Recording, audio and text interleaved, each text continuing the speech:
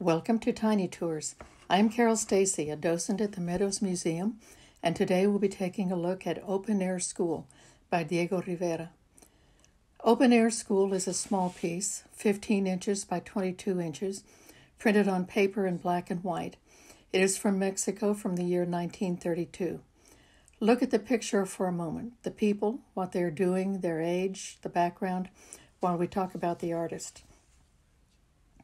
Diego Rivera was born in 1886 in Mexico, in Guanajuato, the capital of the state of Guanajuato, about 175 miles northwest of Mexico City. Later, he studied art in Mexico City, and in 1907 he won a prestigious government scholarship to study in Europe. He went first to Madrid, then to Paris, where he was a friend of Pablo Picasso and painted in the Cubist style. The Meadows has a Cubist portrait of the Russian writer Ilya Ehrenburg, which Diego painted in Paris. After years in Paris, he went to Italy to study fresco painting.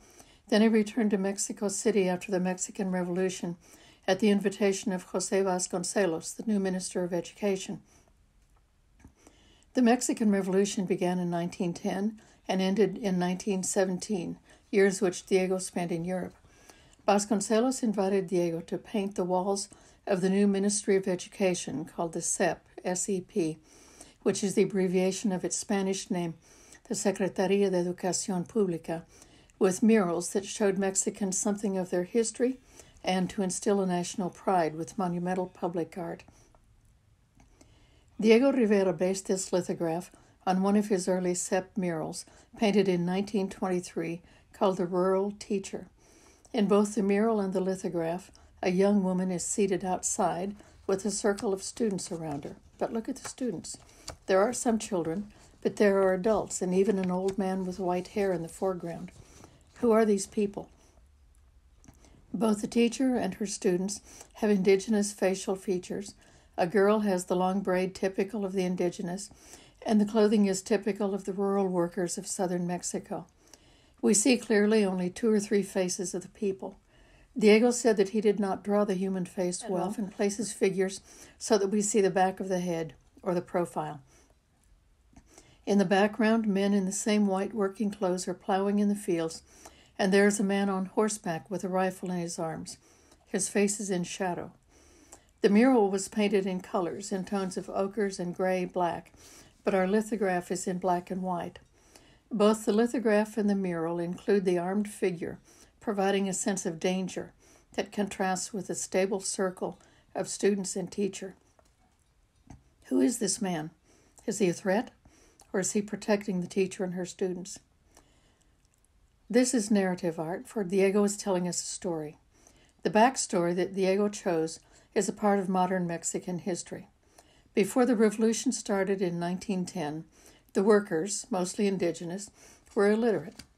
The wealthy landowners wanted to keep it that way, treating them very poorly, and they felt that teaching them to read and write would make them want to waste their time reading and learning rather than working in the fields. José Vasconcelos, the Minister of Education after the Revolution, recruited a group of young teachers and started a literacy campaign, sending them out into the rural areas.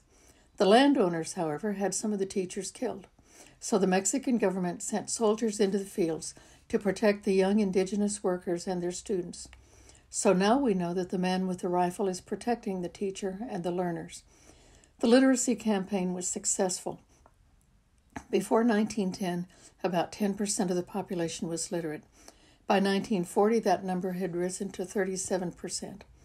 When Diego painted the mural, however, the literacy campaign was still in process, still in doubt. By 1932, when this lithograph was produced, the campaign was being considered successful. This lithograph commemorates the young women who risked their lives to teach the very poor indigenous people to read and to have higher aspiration, and it honors José Vasconcelos for his vision of literacy. Vasconcelos had a plan to unite Mexico using mural art and using literacy to bring the different social classes into one culture, and Diego Rivera captures that moment in this lithograph. Thank you for listening. Plan to join us for more of the Meadows Museum's Tiny Tours.